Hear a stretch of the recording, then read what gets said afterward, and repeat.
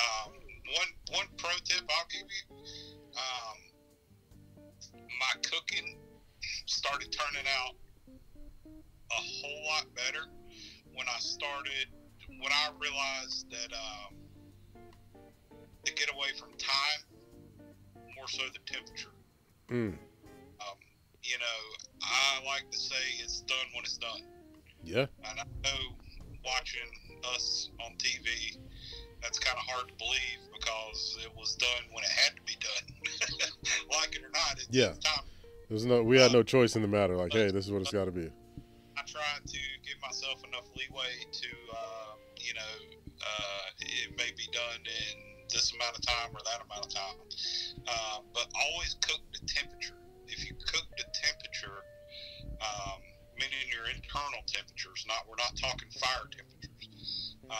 If you cook to your internal temperatures and get them to where they're supposed to be, go get yourself a good thermometer. That's the best piece of equipment that you can buy. You don't have to go spend thousands of dollars on a smoker, but go get yourself a decent thermometer and go by tip. Yeah. And it's done when it's done. If you'll do that instead of trying to guess it with time, your cooks will start to turn out a lot better. Agreed.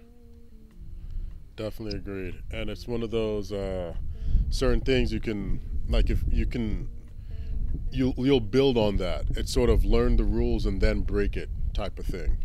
Yeah. You should at least know that, hey, this is poultry. Got to hit 165 minimum. Got to get over there. There's no such thing as medium rare chicken. There's no such thing as medium rare chicken. Someone asked what kind of thermometer. I use Meter Plus. It's a dope one. It's wireless. Put it to your phone, whatever. Do what you got to do. But anything that's going to let you know what temperature it's at.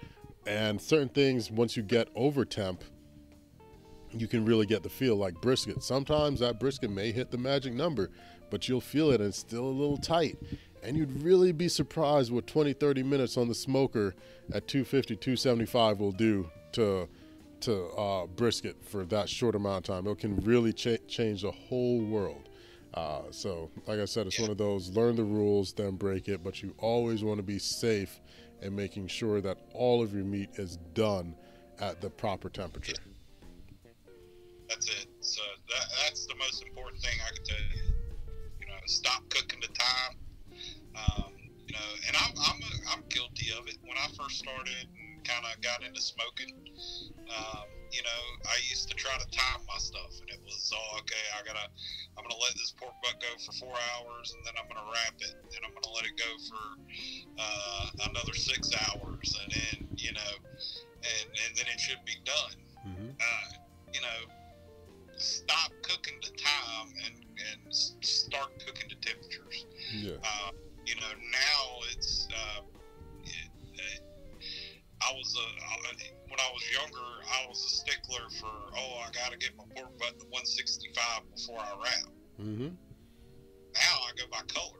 I got the color that I want, and I want to protect that color. I wrap. It may be 150. It may be 165. It may be 170.